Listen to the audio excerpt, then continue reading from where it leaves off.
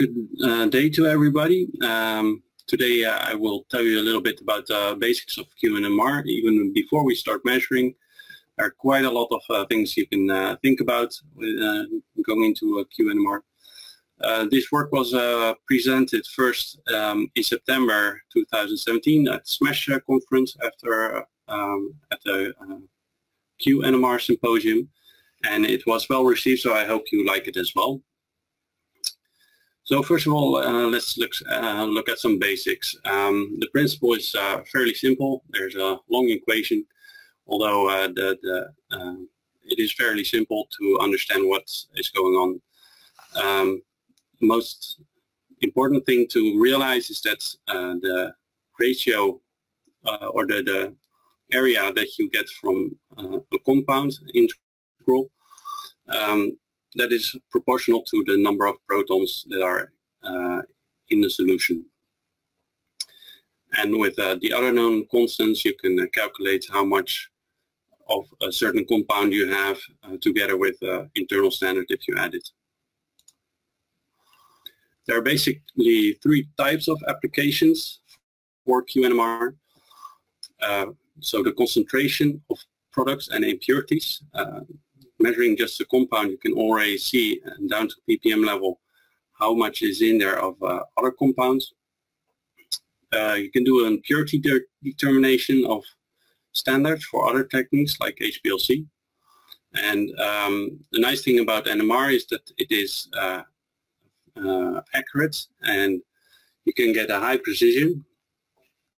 And you can already, with a simple proton NMR, you can see a lot of the compounds that are present. And last but not least, the composition of complex mixtures that has increased a lot last decade. A lot of companies are working on that, for instance in metabolomics, but also profiling of different food mixtures, for instance. Well, the linearity of NMR is very good. It has a wide range, and you can measure high and low concentrations quite easily.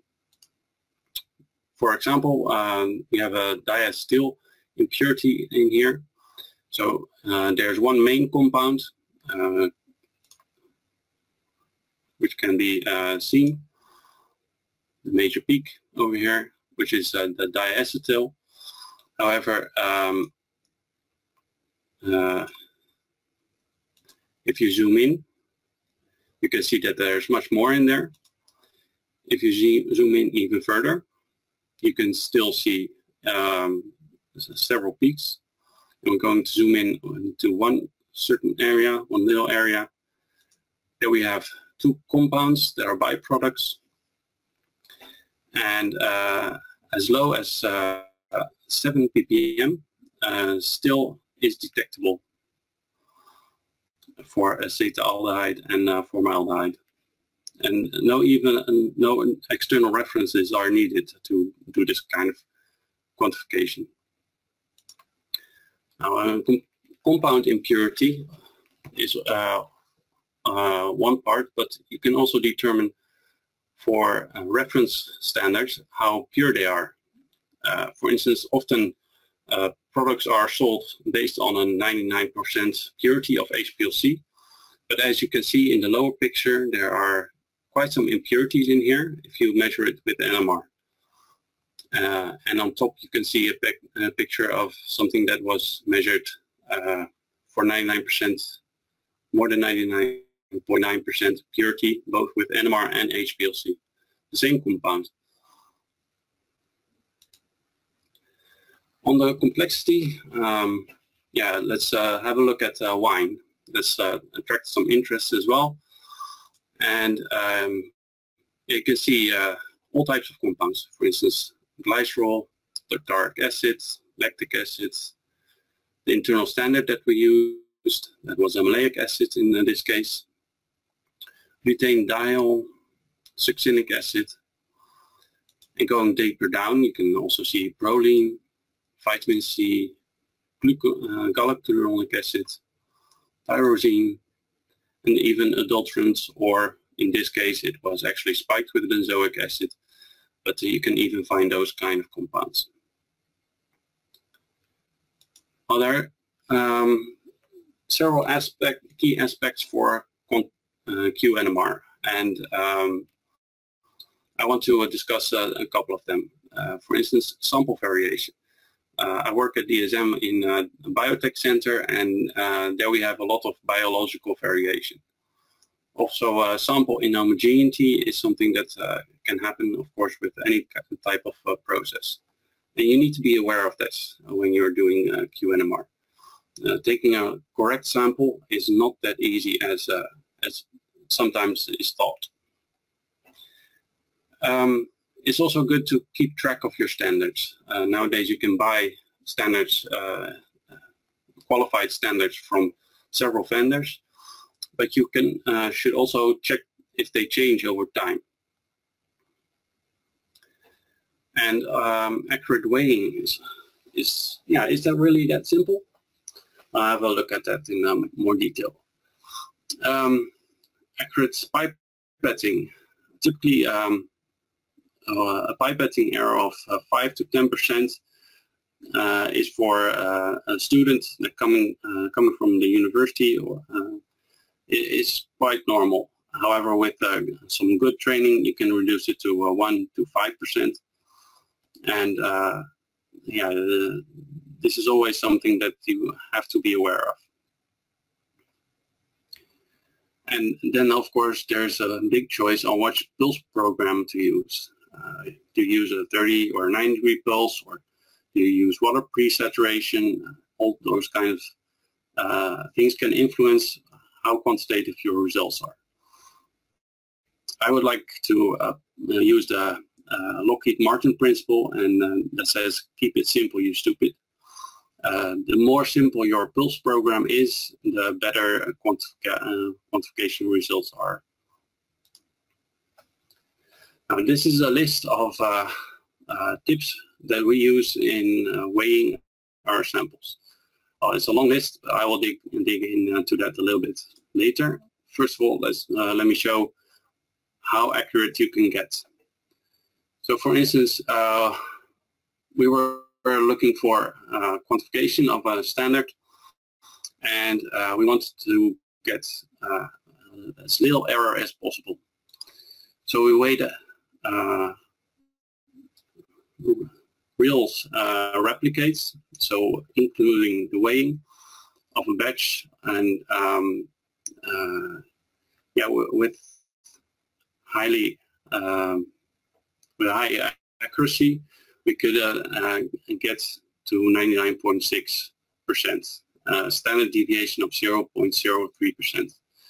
To my knowledge, I have not seen this being reported anywhere yet, but I'm welcome to get any tips if anybody has seen improved methods.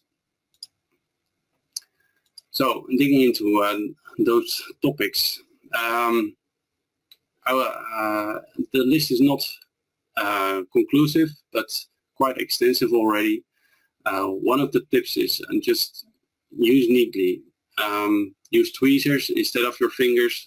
The residue on your fingers will show up on the balance. Clean the table and the weighing platform of the balance is always a good idea. Putting on an empty file just minutes before weighing, that can help to stabilize your balance.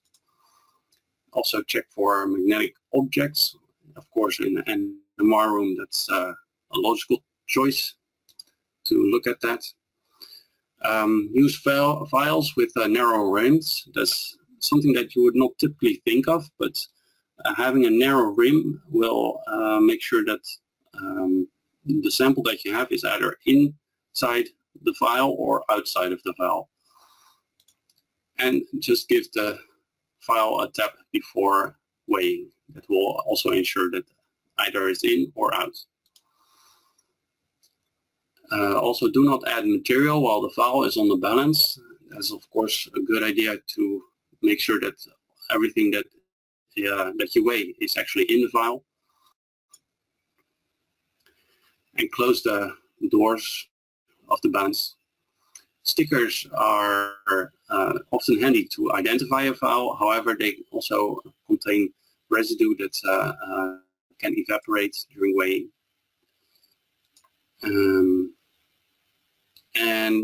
Wait. Just take your time while weighing. And store your files close to a balance.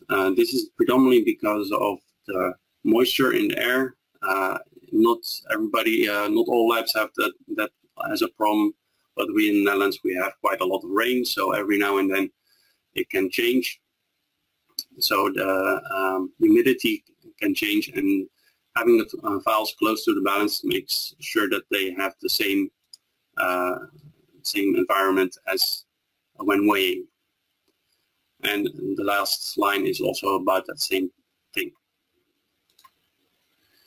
So when buying typical NMR standards, we would like to have high pure compounds, things that are not hygroscopic and stable over a long period of time, but also non-volatile, of course. They have to be soluble in whatever solvent that you're going to use. Simple compound with only a few signals that will ensure that you don't get into a crowded area. And of course, if you're starting with a new project, then you have to look which areas of your matrix is clean and which compound will be best suitable. You might not always get all of these requirements, but at least get as much as possible. These are a couple of examples of compounds that we use. Well, then back to the point of relaxation with a 90-degree pulse. So there's a nice equation for this. Somebody already has done the hard work developing this, and it's basics for the relaxation time that you need for NMR. So the tau is the interpulse delay between experiments, and if you put in a sample, and the magnetization of your sample will align together on the z-axis. So the net magnetization of your spins will be on the z-axis, and as soon as you give a 90-degree pulse, it will come from that z-axis to the y-axis or the x-axis, and process back to that equilibrium. If you want to recover your full magnetization, you will have to wait. And for instance, if you're going to wait to 99% recovery, you'll need to wait 4.5 times your T1 of that spin. And going to 99.99%, you have to wait 9.2 times your T1. That seems like a long time. So, but it's the basics for getting more accurate results. And I will dig into that a little bit more. So after your sample has been in the magnet for some time, the net magnetization is on the z-axis, so over here, and applying a 90-degree pulse, it flips angle to the x-axis.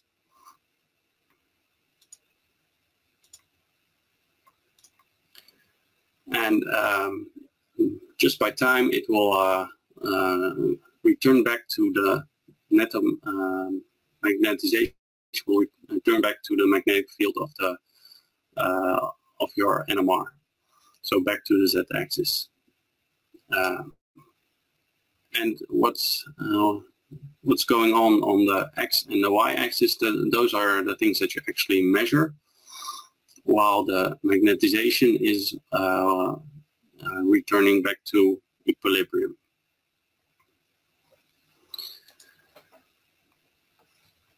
So this is important for your quantification.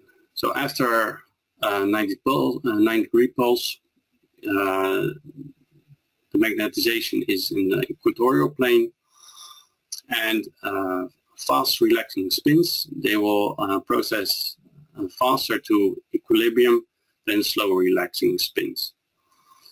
If you wait long enough, it will return, both will return to the z-axis, and when you give another pulse, both will be again in the equatorial plane. The areas for both compounds will be more or less constant, depending on how long you have waited. If you're in a hurry and start to pulse before the system is fully relaxed, then you don't get equal area, equal areas, and you get bigger differences with each pulse. So the ratio of areas is no longer constant. Well, there's another way, of course, that you can try to loosen time. But that's, for instance, by going for a 30-degree angle instead of a 90-degree. The principle is that with the 30-degree angle, you only get 15% of your magnetization on the z-axis that needs to return. However, you already have 50% of the measurements in the XY axis. So that sounds pretty interesting.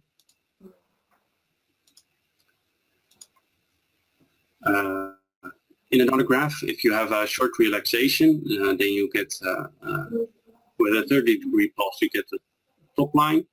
So only a limited amount of time needed to return to the z-axis. For instance, if you go to 99%, then it's about 6.5 seconds, while with a 90-degree, you need a longer recovery time, and that's about 12 seconds. However, you can also have long relaxating systems, and well, each spin can be, one molecule can have several types of spin, but typically for simple molecules, the relaxation time can also be quite long. So 10 seconds T1 is not very unusual, but then you need a lot longer relaxation. So 47 seconds for a 90-degree pulse and 26 seconds for a 30-degree pulse. I will work with a 10-second delay for the further presentation, because typically you will have to wait for the longest relaxator. So if we plot this in time, you can see that the number of scans that signal to noise increases. However, for a 90-degree pulse, the increase is better than for a 30-degree pulse. You need approximately 4 times more scans to achieve the same signal to noise as a 90-degree pulse with a 30-degree pulse. But we're not interested in how many scans we need. We're interested in how much time we need to spend. So if we plot that, then you can see with a 30-degree pulse, you start with only half of the signal to noise that you would have with a 90-degree pulse in a shorter time, but you will need almost 2 times as much time to get to the same level of signal to noise. The same goes for pulses in between, going to 45 degrees or 90 degrees. 90 degrees gives the best results. So to conclude, use a simple pulse program. If possible, use a ZG. if pre-saturation is needed, use as minimal power as needed, not to make it more cosmetically beautiful, but just to make only the bare necessities. Also check that your receiver gain is not too high.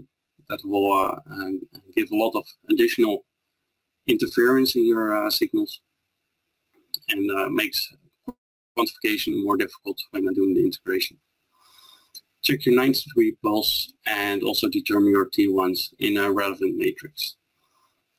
This can change as well.